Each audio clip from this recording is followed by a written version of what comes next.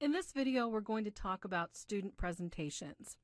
And many of you have asked me how to facilitate student presentations because there are often elements of, one, you granting presenter privileges, as well as deciding whether you're going to upload their presentations or they're going to upload their presentations.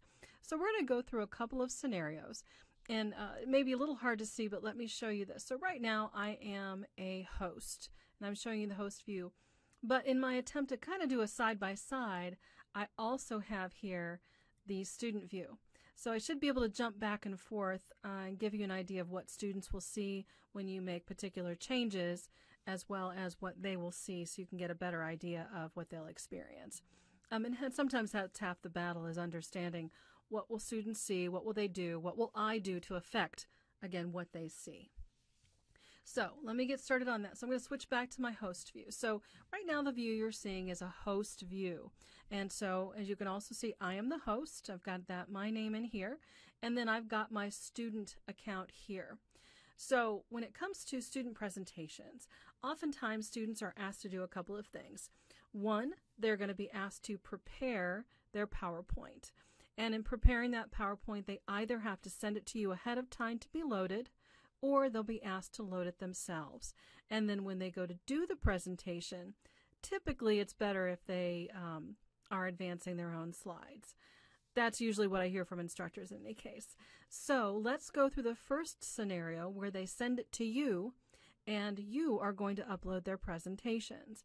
Now, it's really no different than what you already know how to do, but there's a couple of small tips that we can go through that might make it a little bit easier, or at least keep things organized. So one thing I would do for that is I would create a brand new layout.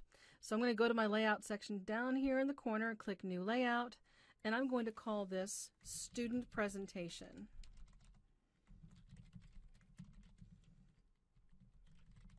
Now, if I have 20 students, that could possibly mean 20 layouts, and that probably wouldn't be very conducive.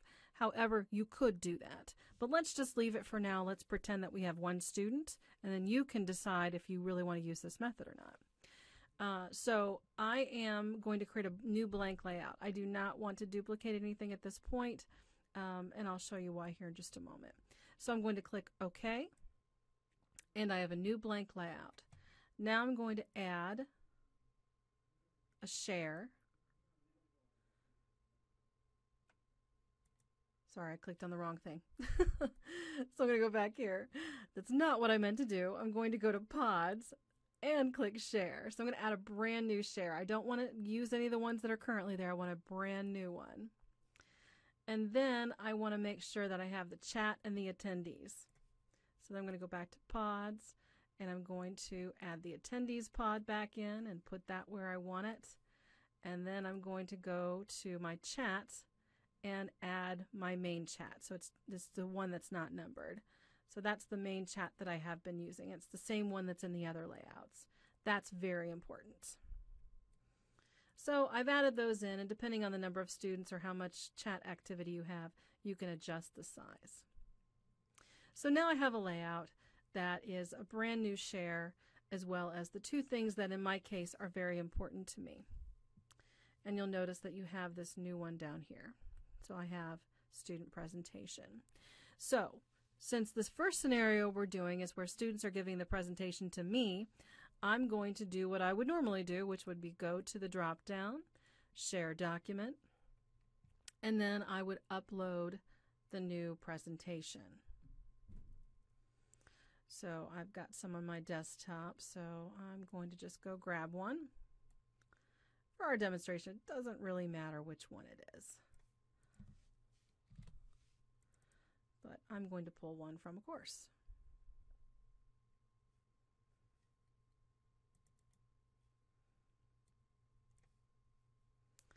All right.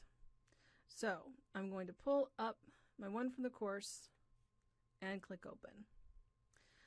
Now, as I do that, it's going to upload this. And what's interesting is it's going to tell me a couple of things. So it says Smart Art, Charts, and 3D effects will be affected. So that's something you want to make sure you tell your students, is that Smart Art, Charts, and 3D effects might not come out the way they want them to. So those are things that if they choose to use them, it's probably they run the chance of it not working properly. So for things like smart art, charts, and 3D effects, you may want to consider having the students make those into pictures instead of leaving them as smart art, charts, and 3D effects. So I'll click proceed, and it's going to convert that file, and it's going to bring that in. So you'll notice I had an error. That's something that you may run into, and that's something really important to think about because it's due to the fact that I know that that file that I chose has smart art in it. So if you run into this, that may be what happens to you. So that was not an accident. I really did want you to experience it. So we're going to find something else that does not have those. I do tend to use smart art a lot. So a lot of mine are going to be affected by that issue, and a lot of mine will have that. So I've done a lot of conversions just to make sure that things will work properly. And you might want to test it as well. So I'm going to go ahead and pull up my storyboard here. And I should have better luck with this one because I know it does not have special things in it.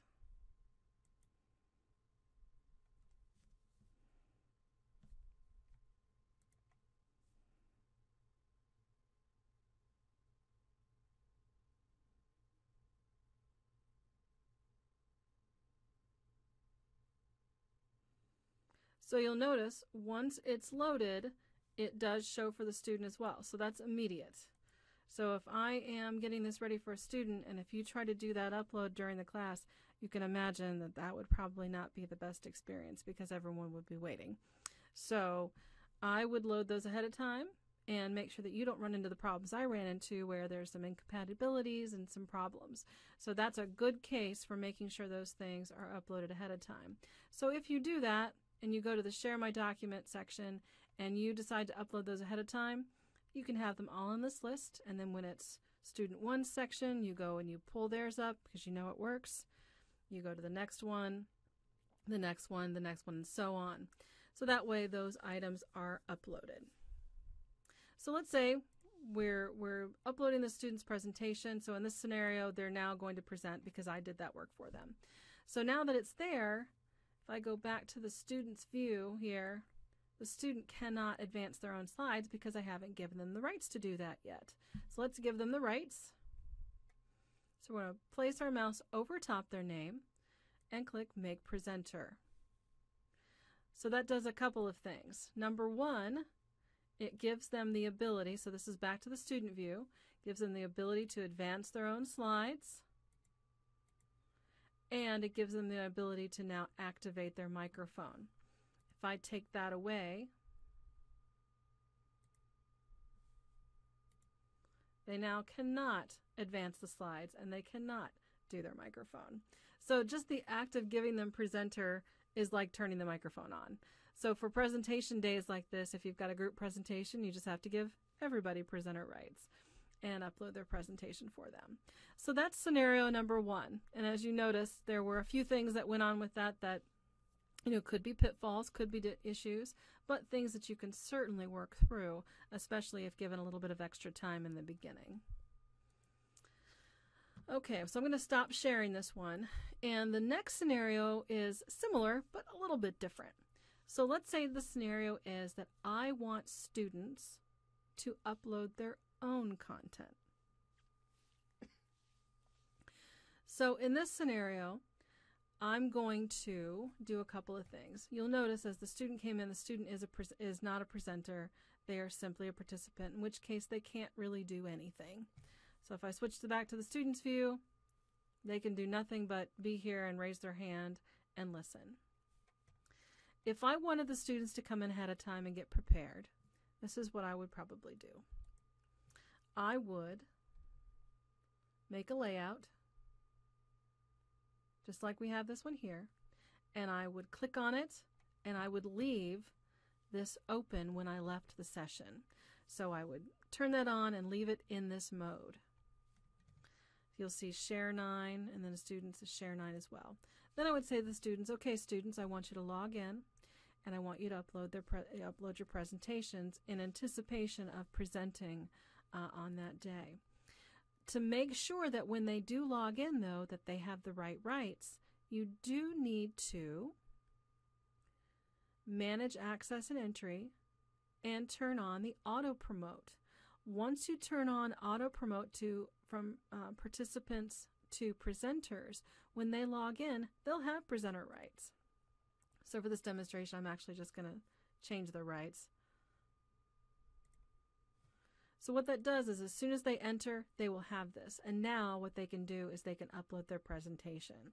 So if I were a student and I entered this, and when I was doing what I was asked to do, I would be able to upload it. But you'll notice, you see how the host has this extra area where they can see the presentation items?